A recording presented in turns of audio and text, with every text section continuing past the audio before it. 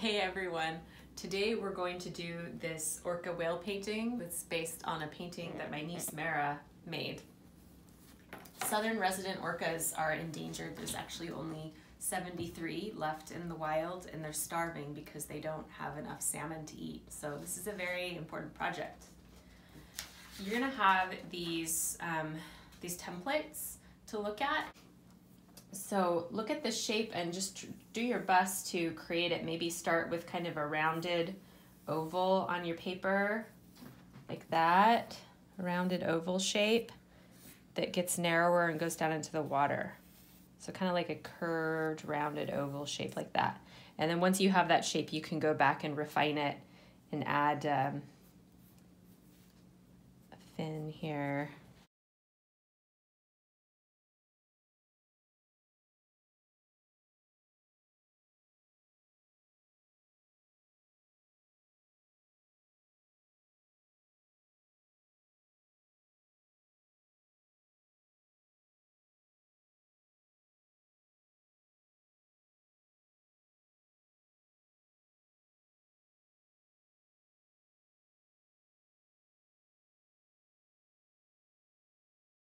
Then you can do the water line. And then the background, you can do some mountains. I'm gonna start by painting my water in the background. And I'm gonna add some yellows at the top, maybe some white.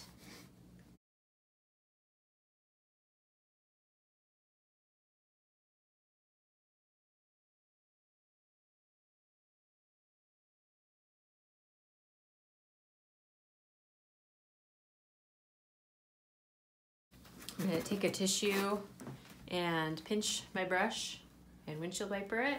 I'm gonna dip it in the water. I'm gonna pinch it, windshield wiper it. This helps keep paint out of the water and out of our oceans. Now I'm gonna go over this while it's still wet. I'm gonna go over this to soften it with some white, make it kind of a more pastel yellow color.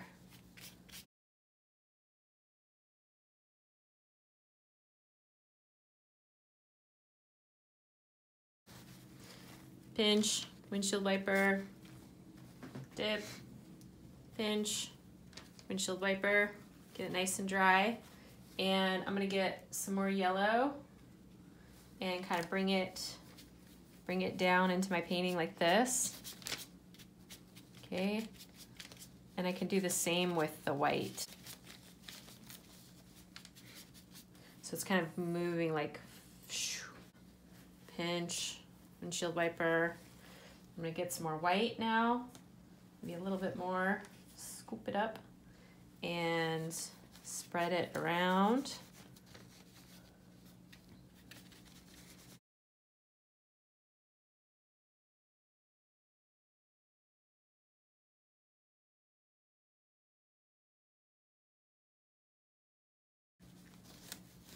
So see how I'm starting to kind of slowly mix them together a little bit. Fill in all the white spots.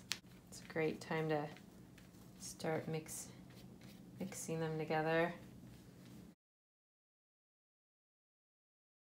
And I've got a different shade of blue here. I can try working that in there too.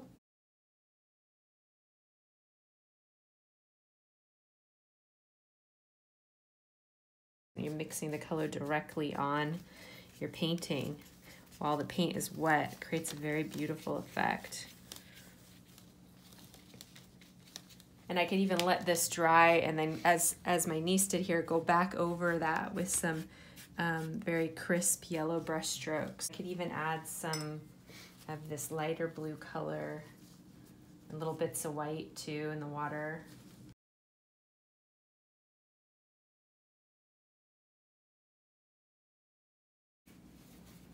So I'm gonna do this part in here right now, and just be really careful of keep your sleeves rolled up. Be really careful of that. So I'm gonna start with some white here, because I don't want it to get too dark. So I'm gonna just kind of add some white into these mountains and then I can paint over them with some black and blue. While it's still wet, I'm going to add some black.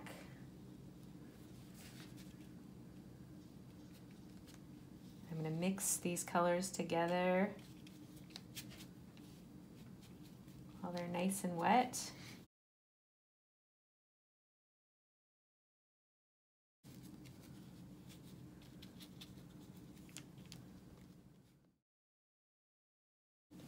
Okay, now I'm going to add some blue on top of that.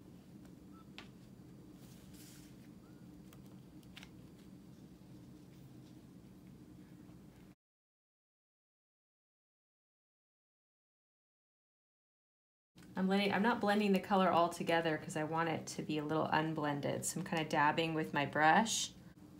I'm going to start with some red at the bottom. And be careful with this line here if it's still wet. Just be very careful.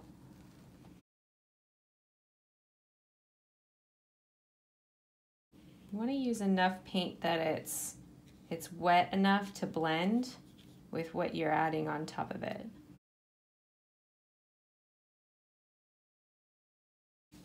So while this red is still wet, I'm going to be adding some orange.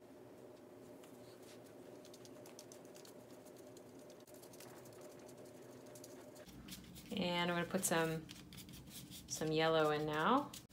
Pinch, windshield wiper, dip, pinch, windshield wiper.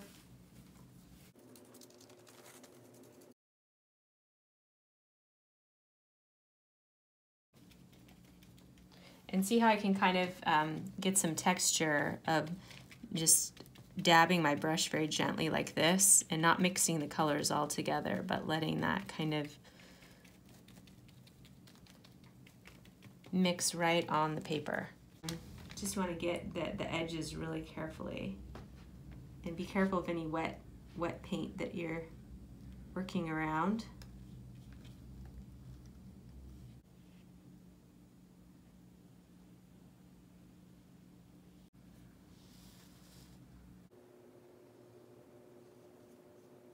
This pectoral fin is kind of tricky. We can outline it along the edges with white so that we can see it a little bit better. Now if I want to take a clean brush and just a little bit of white along the edges and along the top, or even yellow, that would be great. A little bit.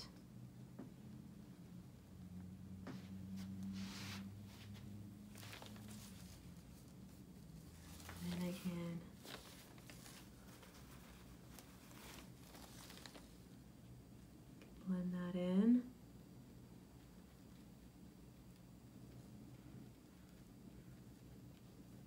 And I could do the same along the top. Here now, it really helps if your paint's still a little bit wet.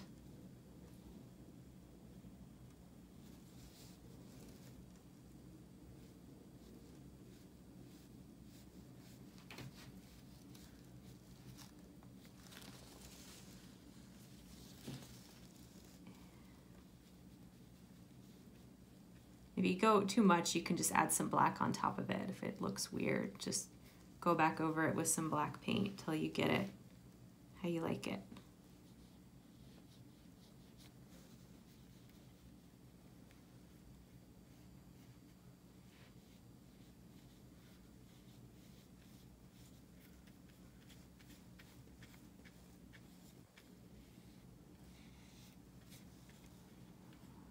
Add some splashes of water. So I'm going to take a clean, dry brush, and I'm going to pick up some white paint, my brush, and I'm going to do, I think maybe just a little bit of time actually. If this is dry, it'll work much better. And I'm just going to do some, this might even work with a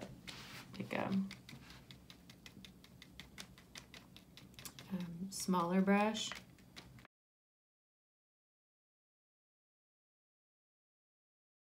Little splashes of water. So I can also, now that this is a little bit more dry, I could go back and add some streaks of blue in here, so it's not quite as solid yellow.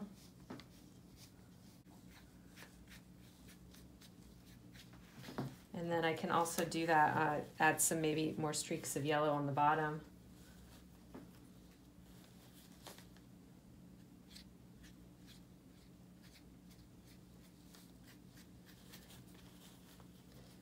Now is a great time to add a few seagulls up at the top.